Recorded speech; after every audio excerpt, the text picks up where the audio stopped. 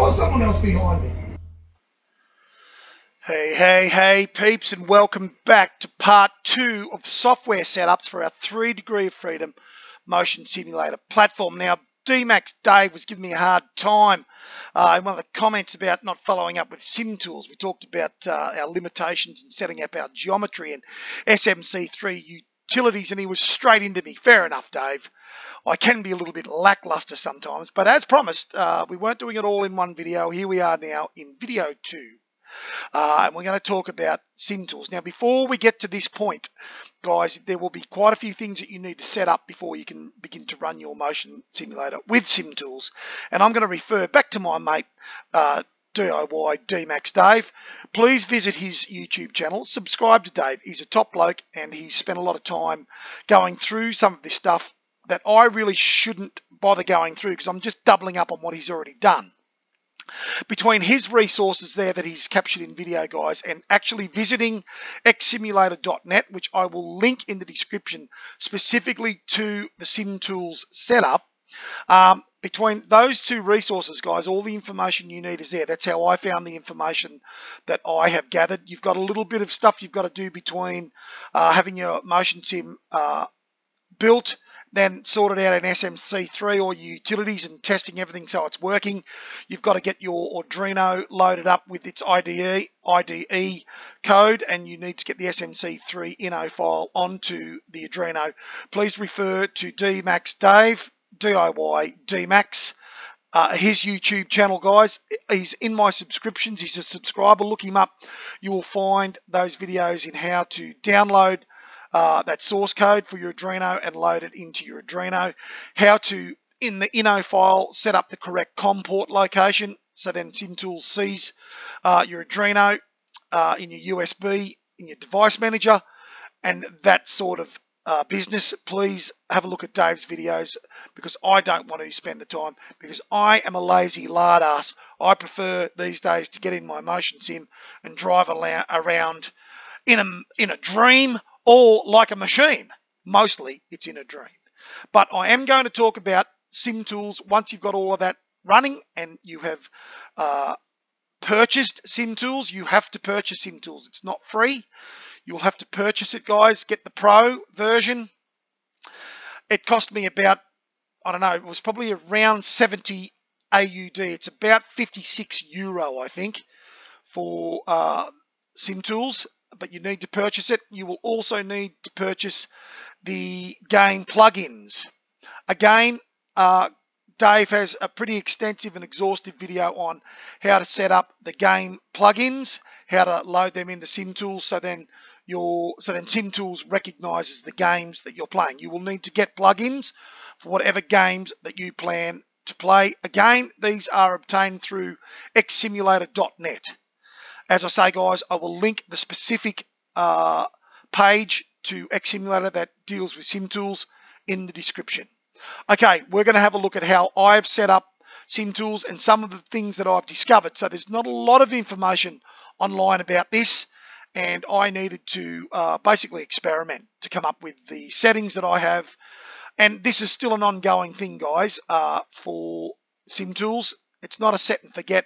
It's something that you constantly tweak because for every car and for every track, you may need to make some adjustments.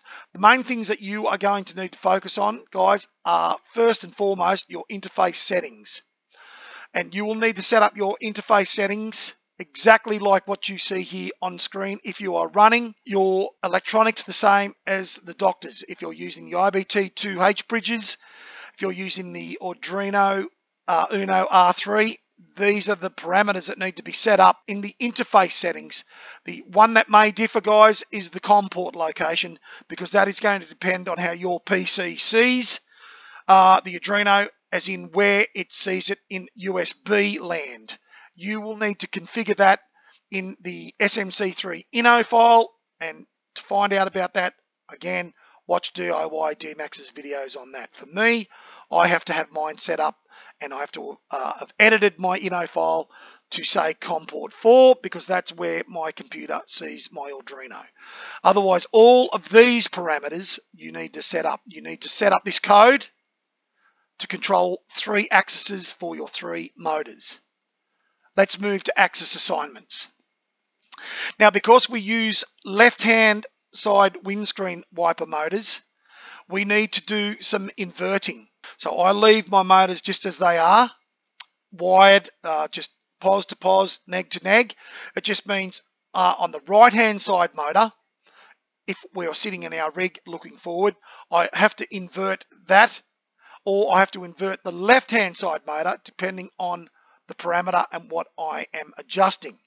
So for example, guys, here is a base setup for what my settings are and what my parameters are for all of the different axes that I'm using in SimTools for my car. Those axes are heave, roll, sway, surge, and pitch.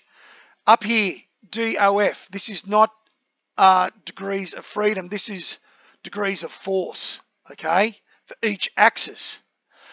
What we need to keep in mind is we've only really got two motors, okay, apart from our traction loss motor, which is completely different to our pitch, surge, sway, roll, and heave. We've got two motors trying to control all of those different axes and all of that different information going to our Arduino. What I've discovered, this is something that I discovered while reading through xsimulator.net.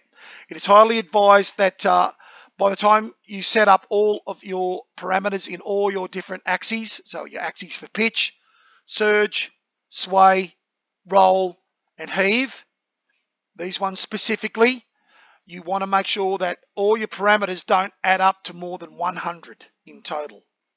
If you go above 100, then you risk clipping the signal, clipping your software. So it would be like running stupid settings, for example, in a force feedback wheel. It'll just get really noisy and really dirty in the software, and you won't get the dexterity, you won't get the clarity that you need. And this is the same with SimTools. Try and keep all your parameters, individual parameters, so then they, of all your axes, so then they add up no more than 100. You could probably go a tad over, but you wouldn't want to go too much. Now, extra here, axis 3A. So axis 1A is my left-hand side motor. Axis 2A is my right-hand side motor. If I want to get pitch, so if I want to get my motion sim to raise up and dip down if I was accelerating or braking, to get them to get both of those motor levers to do that, I need to invert my left-hand motor this way. I need to click this box here on the left-hand motor. Surge, right, this emulates like the motion sim dipping down or jolting up under acceleration or braking. For surge, I have to invert my right-hand side motor. For sway, I need to invert my left-hand motor. For roll, we invert nothing. So then the motors act independently. We want them basically we want one to lift up while one goes down. We want one to go up and one to go down, so we don't invert that. Heave, I have to invert, again, the right-hand side motor. Now, you've got parameters for your axes, so how much force that you select for each one of these axes goes from 0 to 100. Obviously, we're not going to set any of our forces in any of our axes anywhere near that, or we will just clip our software and it will be a jumbled mess on the motion sim. So you can see that currently, guys, with the car that I'm driving and demonstrating very shortly after we've gone through SimTools, it's a long video, guys, but it's a long track and it's a really interesting road circuit to drive on, and I'm using a car that has a lot of body roll. It's an old late 60s, early 70s Toyota GT2000, and I've had to set these parameters up for the car to not be too crazy. Where you will need to spend a lot of time is in extra one here. Extra one, guys, is our traction loss. That is what you select for traction loss. It's only set at 25. It can go as high as 100 because it's got its own axis. So you could technically run this at 100 and not have any issues, but it is absolutely off its head. It's off its head at 25. Now, on the side here, we've got these little filters, okay? I use no filters on any of my other parameters. I only use filters for my traction loss. I have to do that to get my traction loss to feel like it would realistically in a car. I do have a powerful muscle car that I own personally, and I do have a bit of fun in that car. I know what it's like to experience traction loss on a regular basis. So I've got this set up so that it feels pretty much like my car. Get on that accelerator and have a bit of fun. This is how I've got it smoothing, just to smooth everything. I've needed to put a reasonable amount of dead zone in it, otherwise the traction loss motor, it jitters, it jolts more than it really should do. You'll find that even on straight road driving, it'll be sort of moving left and right a little bit. You need to get some dead zone in. This is what I'm reasonably happy with at the moment. I have had it higher with other cars. With this particular car, I've got it set at 4. Now our washout down here, this basically assists your traction loss or our mid frame to return to center. Okay, if you've experienced traction loss, this is a setting that either causes the traction loss or the mid frame to come back to its center point in a rapid motion or slowly.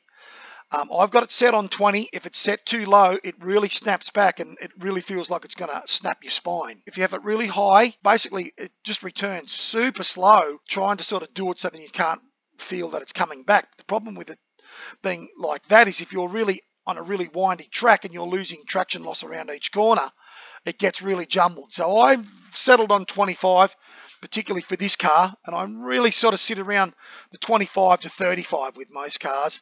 My dead zone I sit on between 4 and 6. Smoothing I pretty much leave at 50. Every time you make a change, guys, you need to save. Obviously I've got a configuration set up here for Assetto Corsa.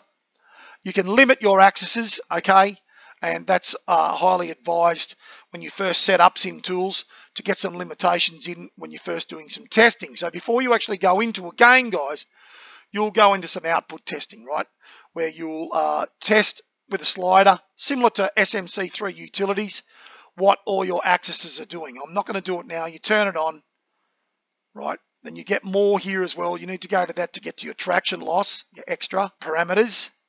And you can test your roll, your pitch, your heave, your surge, etc. Like I said, we're not going to do that now. You won't be able to see the rig because I haven't got the camera running. I've only got this stuff happening on screen. So that's really, guys, as short as I can keep it. The game engine, we still have Game Manager to look at. We'll look at that one, guys, in the next video. That's where we set up how SimTools interfaces with our games. It's also got a whole bunch of tweaks, and if you like, sort of master tweaks for Game Engine, so we can tweak things harder or softer.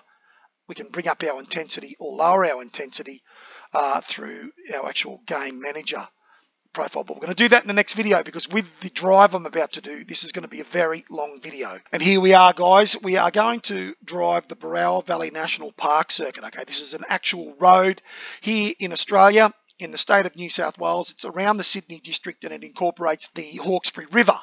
It's a combination of some highway driving, some driving through suburbia, some country driving, and some hill climb stuff. It's a really fun map. I just stumbled upon it by fluke on a random website when I was trying to find longer Assetto Corsa drives. So I don't know if you'll find this, guys. It was like a bizarre foreign website I found it on. It was a bit risky, but I found it, I downloaded it, and it worked. I don't know if you can get this without paying for it any other way, so I just happened to find it. You can see here, guys, I'm driving in a Toyota 2000 GT. It's a part of the Touring Car Legend 60/70s pack, and I've got a few of the Touring Car Legends as my opponents, running my opponent strength up around 96. So that's what we're doing, guys. Sit back, enjoy the drive. It is quite long. I understand if you don't want to hang around for the whole thing, but it's a lot of fun and you'll really get to see how the motion sim works around this track. It's a really hard mesh track on this one, so it really rocks and rolls this car around a lot. Enjoy. Well, welcome to Barrow Valley, New South Wales in the Sydney district, guys. I'll do my very best to drive here without crashing today, though it's very challenging with this one. For some reason, the AI on this course are a total bunch of retards. So I can't promise anything. If I can avoid getting taken out by them or sabotage myself with my own appalling driving, you'll get to see a bit of this beautiful drive and the motion sim in action with those SimTools settings we've spoken about. Now I can tell you that you actually really get pushed around the G's. You actually feel the G's in the seat with the traction loss in this. So I give you a bit of a heads up for some of the camera. You'll see my camera moving around quite a bit. That's me physically being moved around in the seat. There's not much I can do about that. I've got as much dead zone as I can have in the head tracking without it starting to feel unnatural. But that can't be avoided. That's part and parcel, and that's what would be happening in the car. So it's good like that. This GT2000 Toyota is an absolute boat to drive. But look, it's a bit of fun. Anyway, it showcases the motion sim really well, the way it moves around. So that's why I've chosen it. Enjoy this drive, guys, and wish me luck. Hopefully I won't crash out, and we'll see most of the course. Here we go.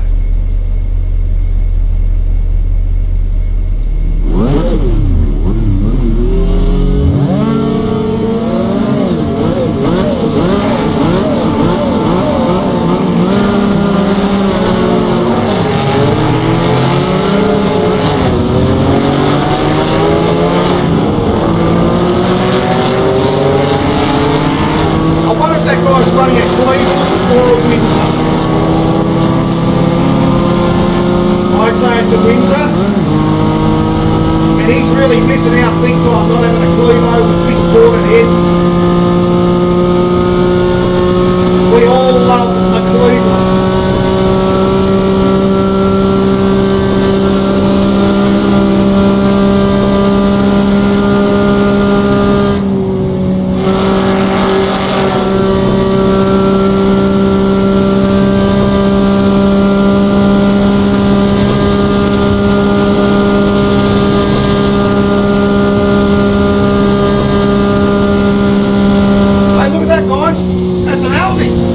That's good. That's different.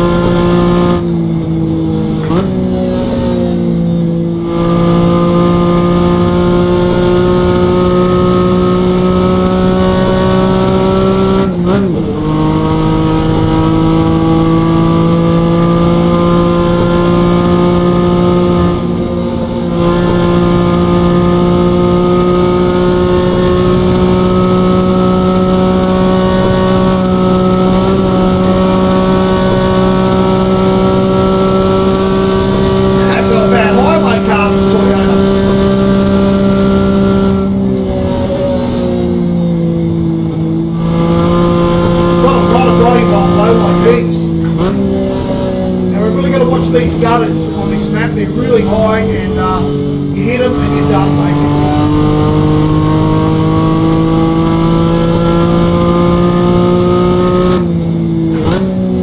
Oh, there's a Hungry Jack's up there. I must come back here at the end of the race, have myself a whopper.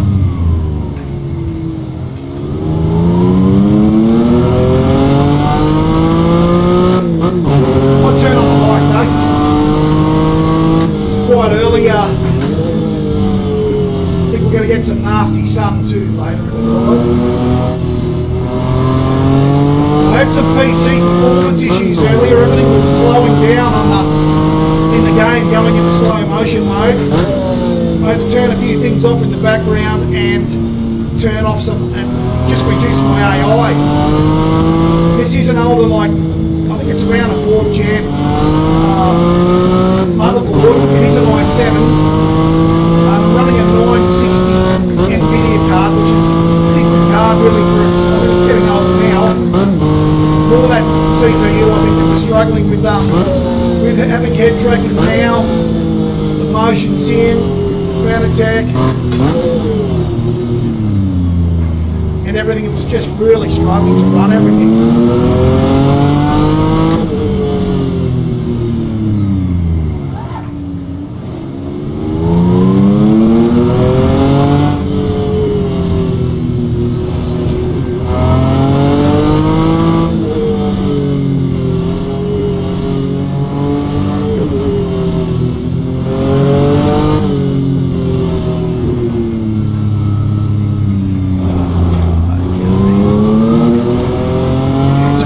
Rough around this bit, but fun.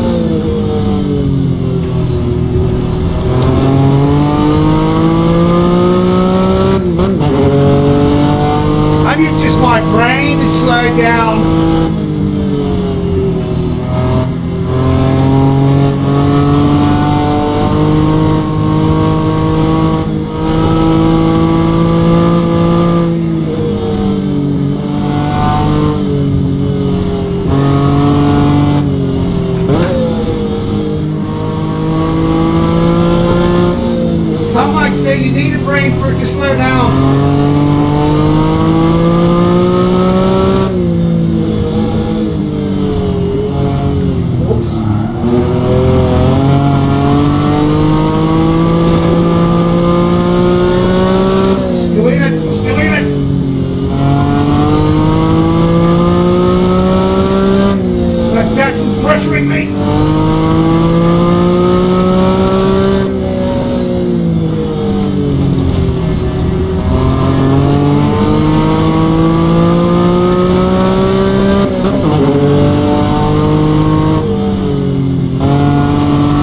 He doesn't have the power of the Toyota! Toyota! What's that?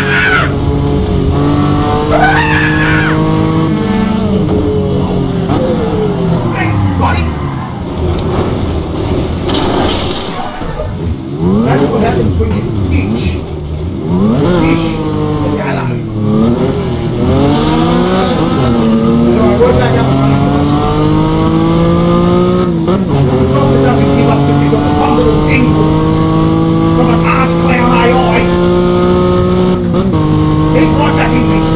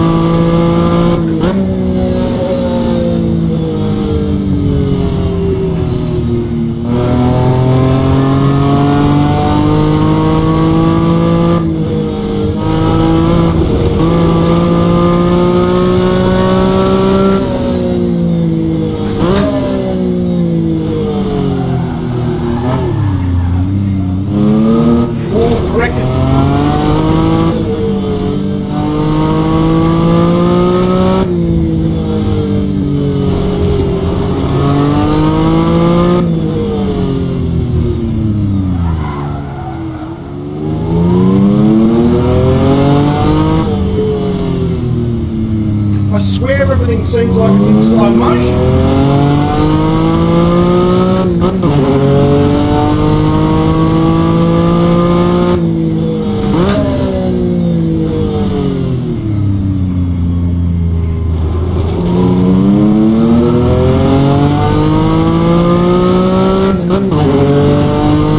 I must be dead last.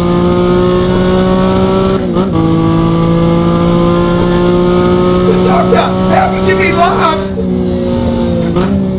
Well, nurse, it's because of malpractice.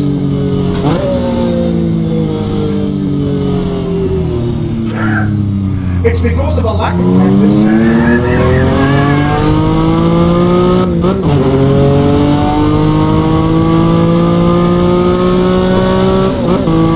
Hopefully there's no speed camera vans out and about today. I don't know how to explain that one in court. Well, officer, I was doing 240 miles an hour because I was late to get home after fetching some milk for the wife. Officer, you have no idea how irate my wife gets without her milk.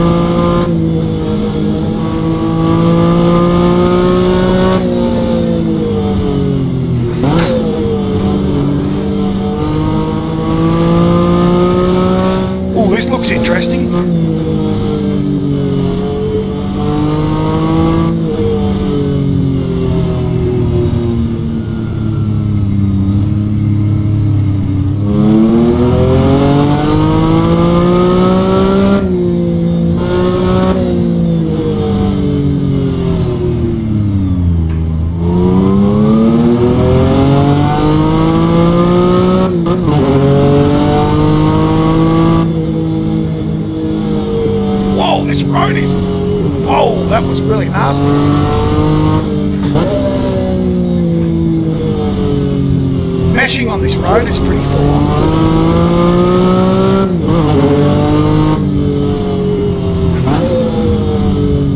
I saw an arrow that said a corner coming.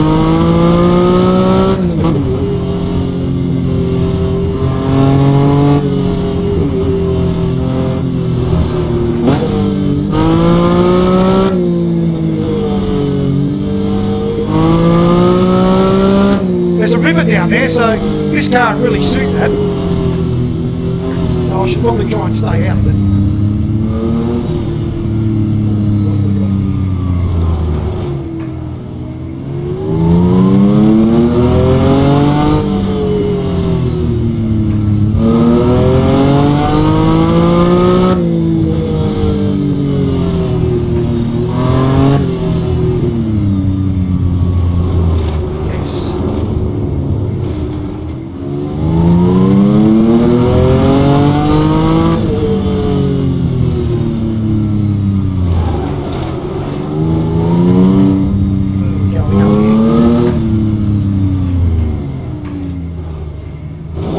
cars, but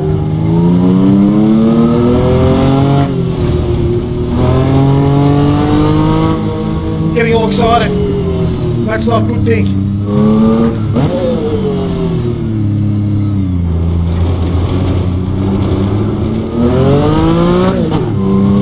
Chirpy, chirpy.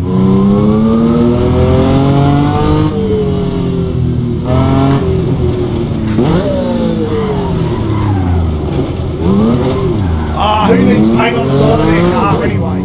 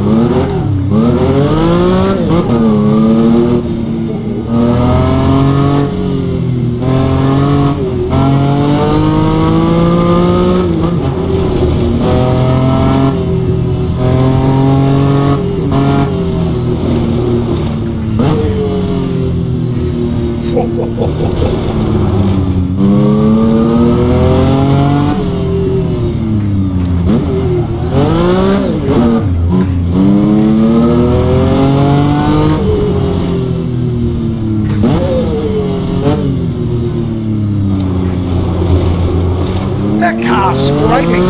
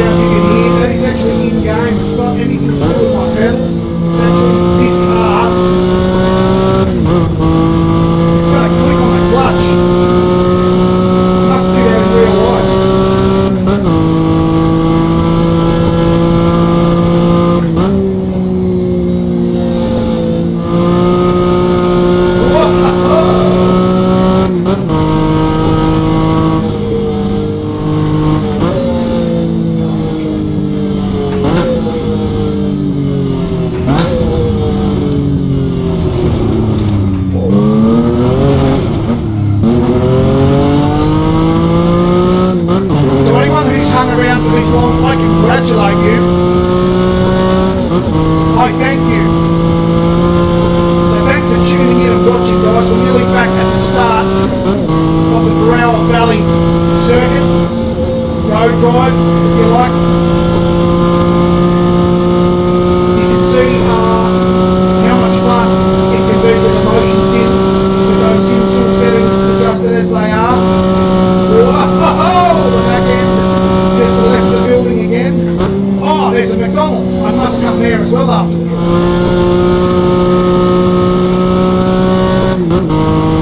So you guys, you stay safe, you stay healthy.